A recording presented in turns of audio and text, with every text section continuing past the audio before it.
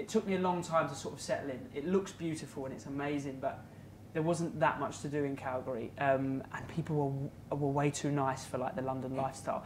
They would say hello and in the street, and I'm like, so friendly. And at first we were like, really. And we used to talk about it. I was like, did the guy at the coffee shop talk to you? She's like, yeah, talk to me. Like, what is going on? They're just genuinely so. But once you kind of let your like London guard down, you become part of it, and you're saying hello to everyone. And by the end, we didn't want to leave at the end. It was. We got really comfortable in Calgary. I think we can learn a lot from the Calgarians. Yeah.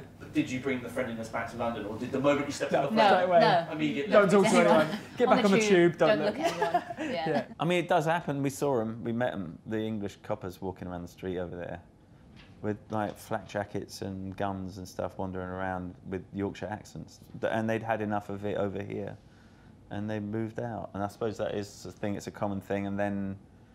And you can see why. Like, it's beautiful out there. It's extraordinary landscape, and it's wonderful.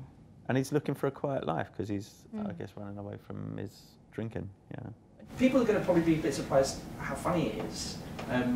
Again, was that part of the show that really appealed? The fact that it took comedic risks. It has some very black humour. Yeah, completely. I think reading the first episode, Tim. And a lot of his improvisation and his ad-libbing, he's really funny, and it comes across on screen, so... Yeah, I think a lot of the humour is down to Tim's kind of freedom and... An instinct. Yeah. I think so.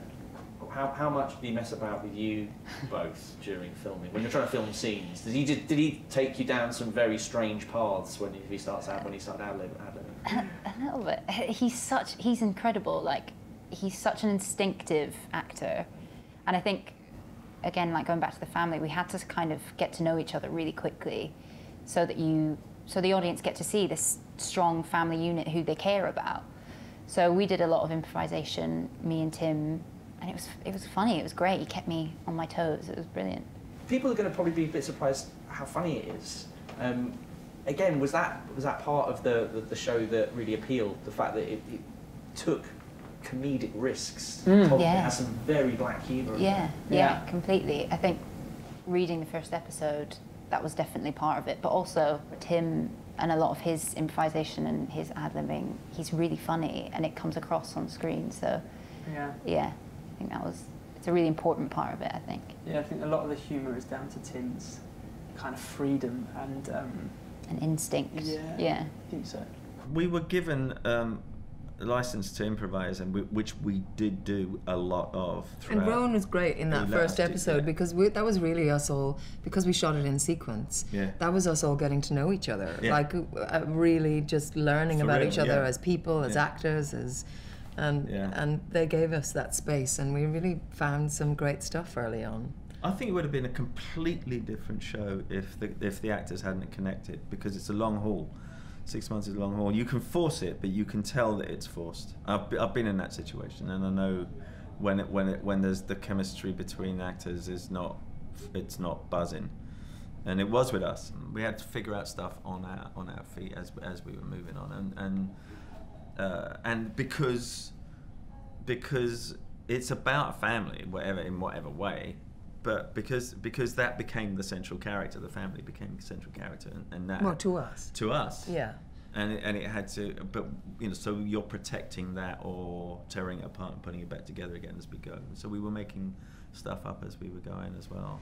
I mean, Rowan was writing, was dropping the scripts on us sometimes really quite late because he was still like mucking about with it, and then we would change it all up and play. If it was just a cop show type situation, I wouldn't have been there. I wouldn't have been interested. I wasn't, especially by the end of episode 1, and then it kept clicking into different gears during it, and our relationship and all of that stuff. So it was fun to play. It wasn't boring. I wasn't standing around doing cop acting, which I'm not interested in doing. Do you think you would cope out there? Do you be no. able to? No, I get out of my mind as well.